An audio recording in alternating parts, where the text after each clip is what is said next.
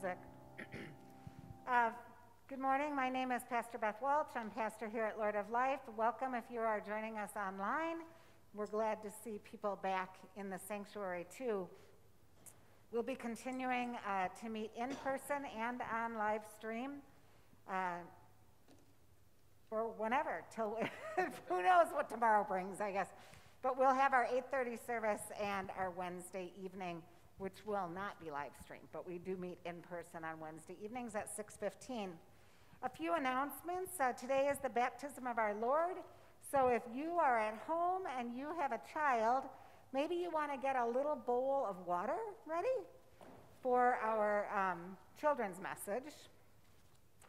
And an important announcement about our annual congregational meeting. That will be on January 24th at 9:30. If you want to participate virtually, we will have space in the sanctuary and perhaps fellowship hall for those who would like to be here in person, but you can join us virtually too. If you want to do that, please contact Jessica in the church office, and she will give you the information for how to connect on Zoom. We're doing it by Zoom. So Reed and I and President Linda went to a training on Thursday. We think we're getting things figured out. So there will be a way for you to join us either in person or virtually. So take a look at that. And the rest of the announcements in our bulletin are the same ones that we've had recently, and I'm so grateful for all your generosity from our children in the Sunday school to the giving tree was amazing. And we have one more situation that we'd love to ask you to consider. And that is because we couldn't have any Lenten meals or Advent meals, our confirmation kids have not had an opportunity to raise any funds to go to camp. That's usually what that money goes to. So if you would like to sponsor or help sponsor a child or partially sponsor a student to go to confirmation camp, you can contact Reed or make a donation into the church office. Either way. Let's take a moment now to quiet our, there I am. It's because it needs to be down. Okay. Let's quiet our hearts and minds and just take a moment to breathe in the Holy Spirit and let out any troubles or things that are distracting you this morning. Know that where your hands and feet are, God is there too. And that you are exactly where you are supposed to be in this moment.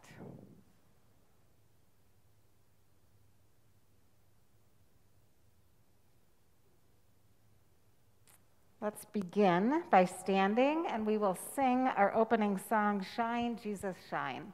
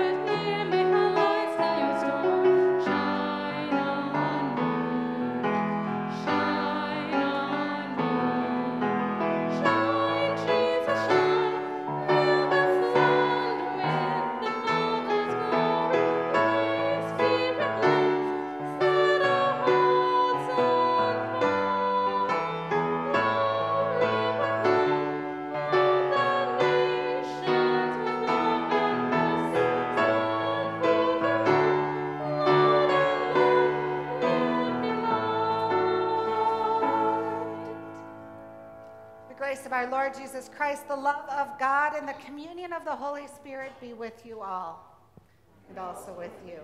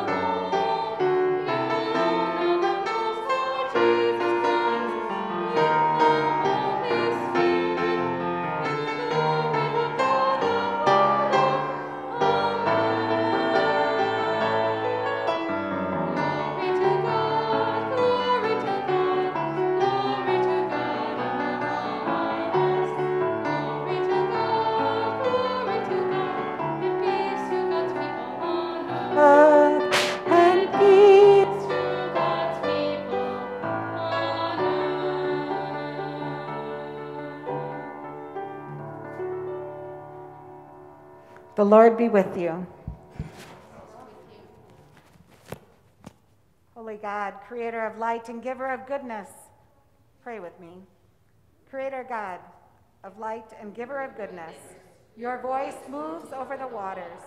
Immerse us in your grace and transform us by your Spirit, that we may follow after your Son, Jesus Christ, our Savior and Lord, who lives and reigns with you and the Holy Spirit, one God, now and forever.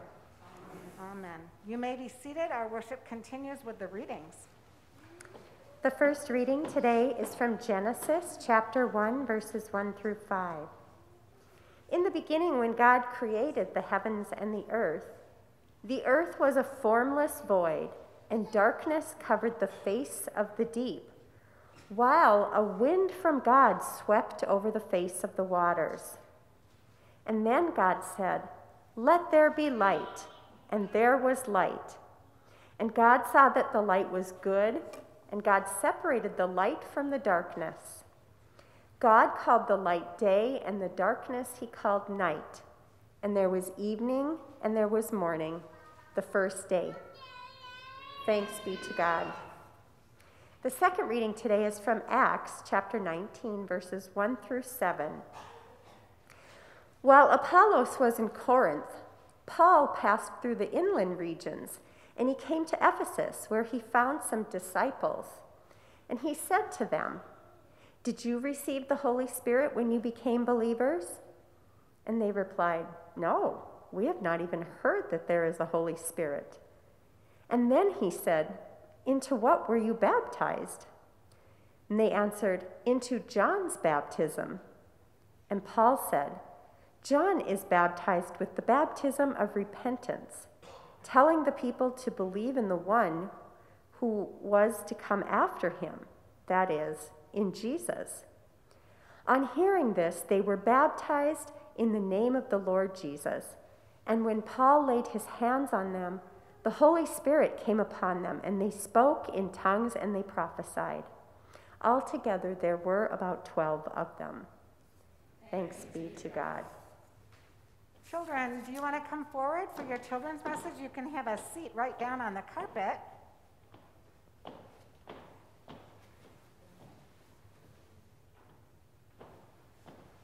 And I hope the kids at home will get a little closer and that you have your little bowl of water ready. Today, kids, we are talking about Jesus. Surprise, right? Surprise, surprise, it's Jesus. But Jesus was baptized. Sarah just read to us about water. In the beginning, there was water, and God moved over the water and made heavens and earth and separated the water from the dry land. And then she read to us about Paul asking, "Who were you baptized in?" And then he laid their hands on them and said, "The Holy Spirit comes upon you." How many of you have seen a baptism here? Anybody seen somebody get baptized in this church? A baby? You guys have, when your baby sister was baptized, right? And you guys have probably seen one too. You saw a baptism? So you might not remember your own, but you probably have seen one. And we say some things, we put water in this thing, in this big bowl, and we say words like, let me say this. It says, "We give you thanks, O God, for in the beginning your Spirit moved over the waters. By your word you created the world." That's what Sarah just read to us. And then God took care of Noah and his family, and he helped the Israelite slaves go through the water. And then Jesus was baptized by John in the Jordan. And when we are baptized, Jesus' death and resurrection, you set us free from the sin that we live in. And so then we talk about that. And so we say to people, we take their faith and we put it on their bodies and we say, "You're baptized in the name of the Father and of the Son and of the Holy Spirit." And then we do this, "And you are marked with the cross of Christ forever." And that never goes away. That's a mark that you can't see, but God can. And it's there, and it doesn't go away. Do you guys want to come up and mark yourselves with water? You can put one finger in, and then you can say, "I'm a child of God." You can do that right on your forehead. See, it's just water, plain old regular water, but it's the words that make it special. Oop, you're almost there. Needed another 2 inches, and then you'd be good. Just make a little cross. There you can't kind of reach. How does that feel to remember that you are baptized? Is it pretty great? Yeah. So when you are getting ready, kids at home in the mornings or at night, you can take a little bit of water and just put that little cross back on your forehead to remember you are baptized in the Holy Spirit. Let's pray, and you can repeat after me. Dear God, thank you for baptism and the forgiveness of sins that can never be taken away. Amen. All right, our worship continues with the singing of the Alleluia.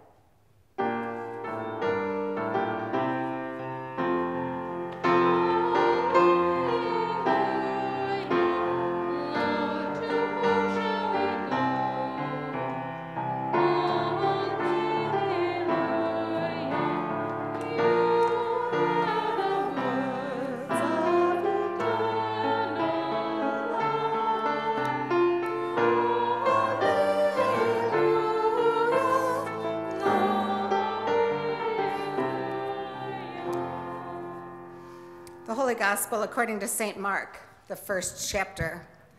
Glory to you, O Lord. The beginning of the good news of Jesus Christ, the Son of God. As it is written in the prophet Isaiah, "See, I am sending my messenger ahead of you, who will prepare your way. The voice of one crying out in the wilderness, prepare the way of the Lord, make his path straight." John the Baptizer appeared in the wilderness, proclaiming a baptism of repentance for the forgiveness of sins. And people from the whole Judean countryside and all the people of Jerusalem were going out to him, and they were baptized by him in the river Jordan, confessing their sins. Now John was clothed with camel's hair, with a leather belt around his waist, and he ate locusts and wild honey. He proclaimed, "The one who is more powerful than I is coming after me. I am not worthy to stoop down and untie the thong of his sandals. I have baptized you with water, but he will baptize with the Holy Spirit." In those days, Jesus came from Nazareth of Galilee and was baptized by John in the Jordan. And just as he was coming up out of the water, he saw the heavens torn apart and the Spirit descending upon him like a dove. And a voice came from heaven, "You are my Son, the Beloved. With you I am well pleased." Praise to you, O Christ. Please be seated.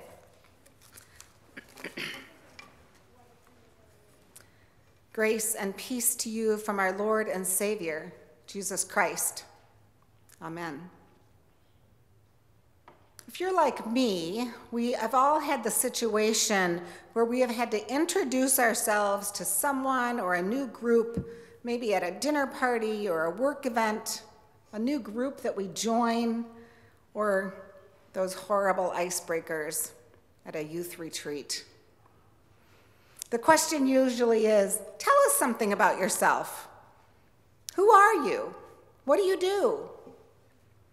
And that's when the litany begins of our name, our work status, who we are in a family, our relationships. Mine might sound a little like this. Hi, I'm Beth. I'm a pastor at Lord of Life Church. I grew up as the only girl in a family of 5 children. I went to college at Michigan State University and to seminary at Luther Seminary. I'm single, I live alone, I have 2 cats named Stella and Luna, and my little dog Marty. I've raised 3 sons, they're all married to smart and talented women. I like to read, watch TV, and solve puzzles. Wonder what yours might sound like. If you look on Wikipedia at anybody's biography, it always starts out with a chart of their birth and perhaps death, any family relationships, parents, children, spouses, and then the accomplishments or what made them remembered in history show up. It seems like that statistical stuff is the most important. It's at the top. So who are you? What is your story? How do you identify in this world? I suspect your identity, like mine, is grounded in family and work. When we think about how we describe Jesus, we talk about God's work in the world. We say things like, Jesus is from Nazareth. He was born from Mary, a carpenter, a healer, a lover of justice, and an advocate for the poor. But his identity is so much more. Hear this from our gospel again. And just as he came up out of the water, he saw the heavens torn apart and the Spirit descending like a dove on him. And a voice came from heaven, "You are my Son, the Beloved. With you I am well pleased." It says the heavens were torn apart. In the Gospel of Mark, schizo, the word for to tear, a word that we use as the same root for schizophrenia today, is used just 2 times. Here in these opening verses of Mark, and then in chapter 15 when Jesus is crucified and the temple curtain is torn in 2. So why is this important? Why schizo? Why torn apart? Why does Mark even mention it? Because when this happens, God is on the loose. These are the moments when heaven and earth are brought together, and God is in the midst of all of it. Our country is hurting right now. Family and friends might be torn apart. Communities are wounded emotionally and physically. People are exhausted, and fuses are short, and decision-making is cloudy. I'm sure that during these past months, and certainly in this last week, you have had moments when you tried to identify who you are in this world. Where do you fit in these moments of history? Remember, God said, "You are my son, the beloved." When you think about who you are in that list of accomplishments and statistics, did you include beloved child of God? That is one identity that is forever. Because jobs change, families change, friends come and go, we move from one place to another, but we are always God's beloved child. Today we remember and we mark Jesus' baptism. We do this on the first Sunday after Epiphany every year. Epiphany falls on January 6th, and then that next Sunday is always the baptism of our Lord. It's a good day to remember our own baptism and what it means for us, because most of us can't remember being baptized, but we usually can remember watching somebody else get baptized. It's a time to remember that we are God's creation and that God loves us. No matter what else happens in life, when we are baptized, it's a moment when we receive a promise from God. You are my beloved. With you, I am well pleased. And that can never change. The descriptive characteristics of life, what we do, what we look like, who we are to other people, they all might change. And we may make lousy decisions or do things we regret, say things that are hurtful, and yet we are still God's beloved child. Baptism offers forgiveness, but it also offers us responsibility and invitation. That is, to see others as beloved children of God and treat them that way. The responsibility is that we may not always want to see others as beloved children of God, particularly when they are different from us in any of those important but merely descriptive attributes. Those are the things that describe them and us, but they don't define them or us. The invitation of baptism is that we realize we belong to a much bigger and much more interesting family in the family of God. There are people of all colors and sizes and shapes and gender and sexual identity, socioeconomic status, political party, and ethnic heritages. The challenge is, can you see those people who appear different from you, those people who may even strongly disagree with you, as God's beloved child too? We will regularly fall short of God's ideal for us, or God's desire for us in how we regard, how we treat one another. And yet we are still God's beloved children. And that grants us the grace and gives us the strength to try again. The heavens were torn open. God is on the loose in this world, and God is at work in all things. We are part of that work. We are the hands and feet of God's work. Our identity is not in our jobs, our heritage, or our relationships. Our identity is and always will be in Christ. That is indeed good news for us, and for that we can all say, thanks be to God. Our worship continues with the singing of Shall We Gather at the River. Please stand.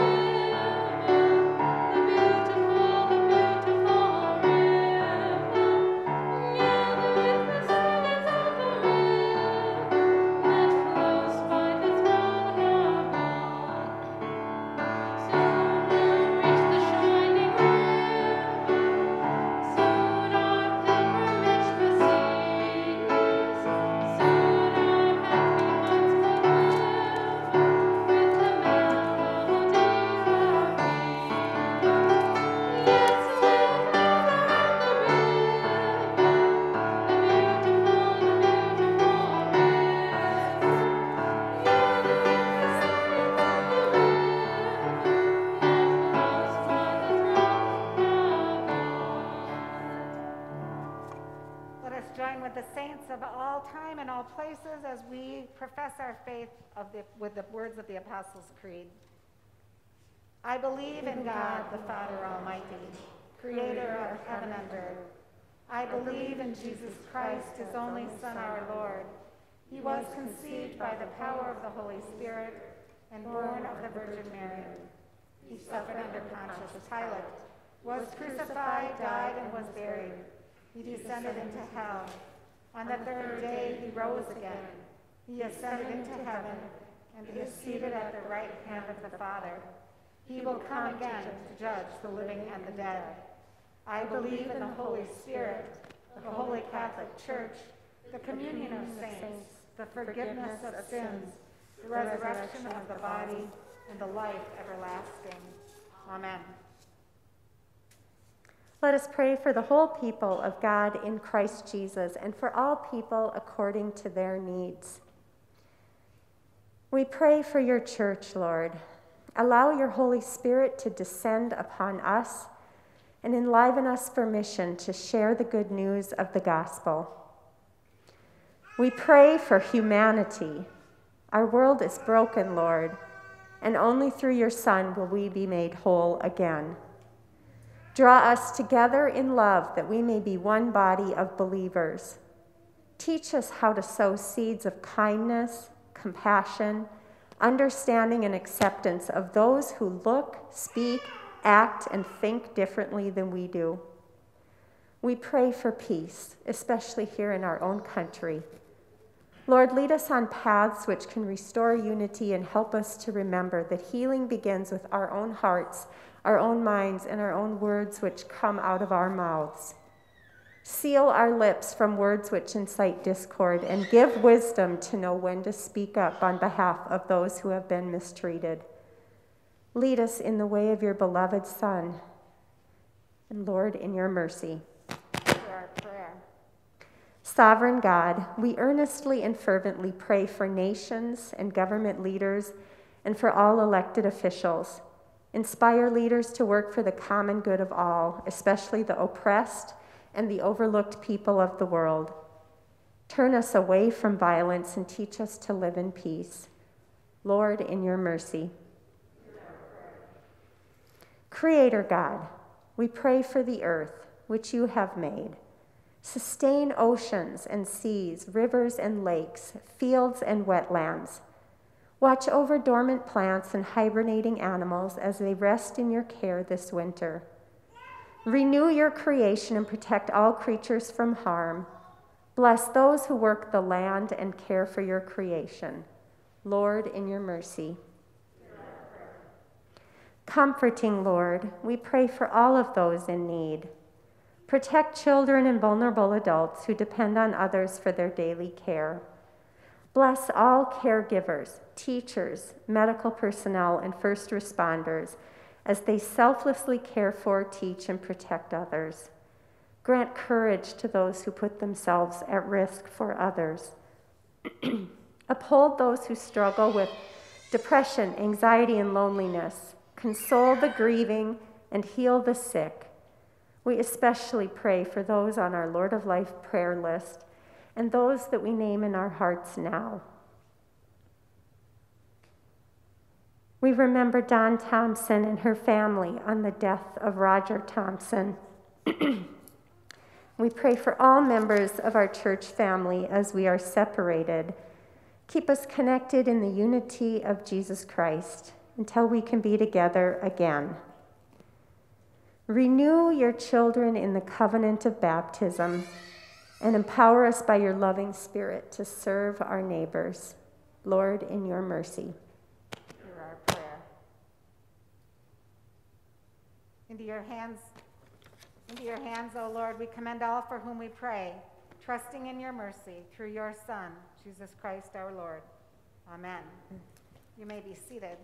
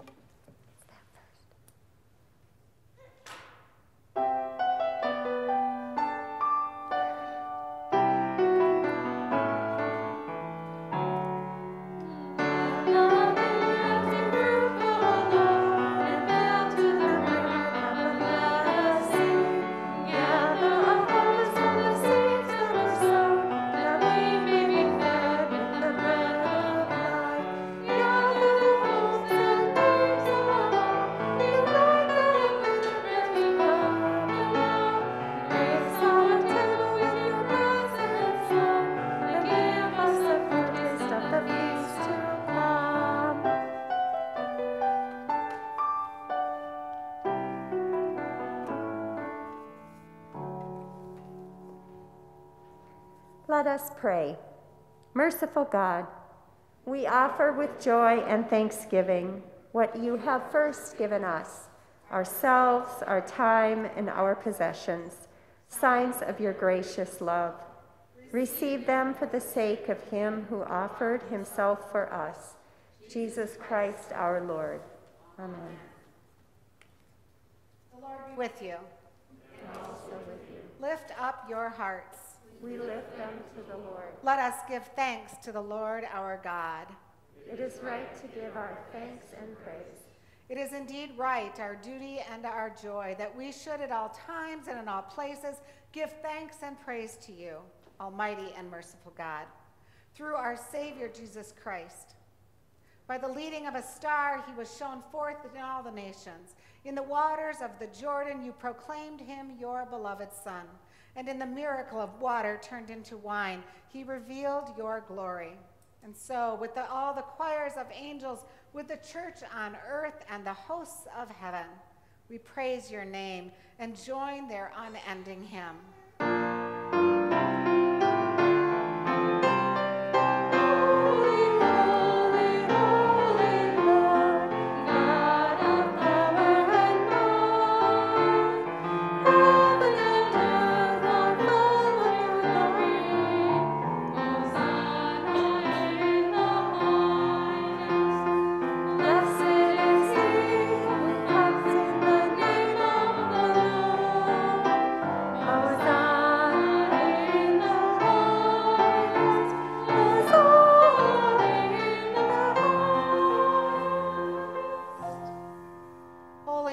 Merciful Lord, heaven and earth are full of your glory. In great love, you sent to us Jesus, your Son, who reached out to heal the sick and suffering, who preached good news to the poor, and who on the cross opened his arms to all. In the night in which he was betrayed, our Lord Jesus took bread and gave thanks, and broke it and gave it to his disciples, saying, "Take and eat. This is my body, given for you. Do this in remembrance of me." And again, after supper, he took the cup and gave thanks and gave it to all to drink, saying, "This cup is the new covenant in my blood, shed for you and for all people. Do this in remembrance of me." Let us pray with confidence in the word our Savior gave us. Our Father in heaven, hallowed be your name. Your kingdom come, your will be done, on earth as in heaven. Give us today our daily bread. Forgive us our sins as we forgive those who sin against us. Save us from the time of trial and deliver us from evil. For the kingdom, the power, and the glory are yours, now and forever. Amen. The body of Christ given for you, the blood of Christ is shed for you. You may be seated. Taste and see that the Lord is good.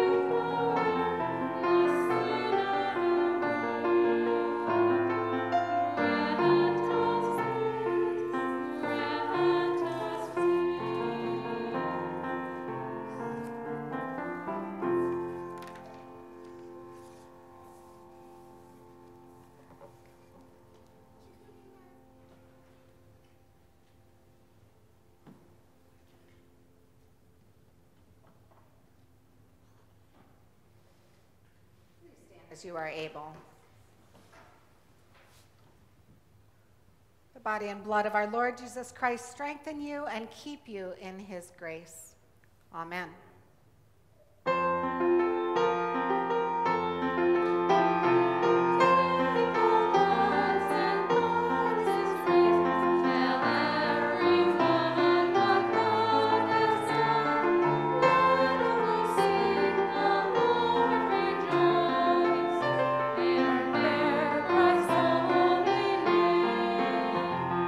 Send us Savior, promise of God.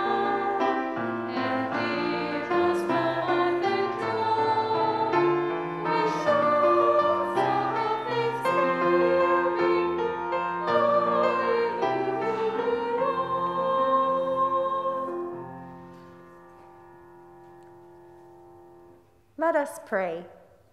Almighty God, you provide the true bread from heaven, your Son, Jesus Christ, our Lord.